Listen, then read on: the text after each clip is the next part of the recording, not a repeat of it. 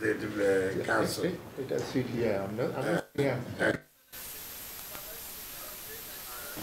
Well, thank you very much.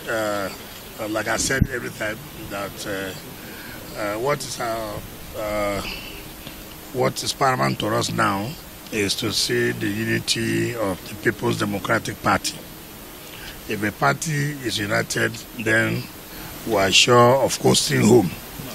2023, and not just the national election, also Plateau State, knowing fully well that Plateau is a PDP state, but somehow we are not longer in power in Plateau State.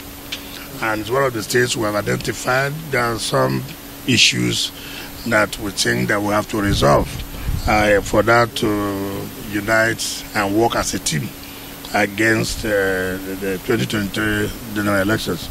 So this is the former governor and a senator. The senator, of course, one of the generals who have had in the Nigerian army, who are the great leaders in this party. And we believe that if two of them agree, and which we have started, we don't expect that everything will end today. I can tell you that it's wonderful that two of them have agreed. They will meet on their own and compare notes and share, and they will later meet. By the grace of God, I can tell you that PDP will bounce back in Plateau State. So that's the fight we have got here. You have also said consistently that it's a moral responsibility on the part of PDP to salvage Nigeria from the malgovernance of APC. Yes. How is it tenable given the sit-tight confusion of the ruling party? Well, it's not a question of sit-tight. It's a question of the people. If the people are saying that you have not done well, there's so much hunger, there's poverty, insecurity has pervaded all the nooks and crannies in Nigeria. So it's not a question of sit-tight. They have no choice. It is the people that will have choice to say, do we still want you? And as it stands today, I don't think there's, if you take the census of Nigerians, it's not propaganda that will tell you that they want this APC government to still remain in power after 2023. So, but first of all, we have to put ourselves together. And that's what is key. If we put ourselves together, then we will be helping Nigerians. But if we don't put ourselves together, Nigerians will not be happy with us, because that means we are allowing the ruling party of the maladministration to continue to be in power. Nigerians can't forgive PDP, and that's why each and every one of us must make sacrifice to see that our party is united, and that is my own concern. Without a party that is not united, what is the assuming you want to run election? What are you running election for? You have an empty ticket. And so if we put ourselves together, people, our party will have materials who can lead this country. So I don't think the issue of who becomes the flag bearer of the party is important now.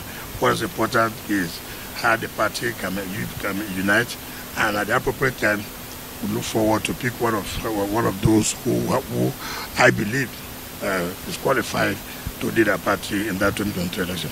So the two leaders who were able to express their own views, so that you know what I'm saying, it is correct or not. We agreed to work together to ensure the unity of PDP on the plateau and ensure the victory in 2023 elections. Not only governor, but all other elections, federal or state. We want PDP to take its rightful position again on the plateau. And this is what we are going to work on. I want to thank His Excellency for coming to talk to us, and we have agreed that we'll continue from here. Thank you. You're welcome. For finding time to come to Jos and talk to us, and also promised to sit with us from now on until our problem is solved. And the two of us have been friends. And so my colleague Jang, we never fought. We will cooperate with him to make sure that the problems are solved as quickly as possible. Thank you.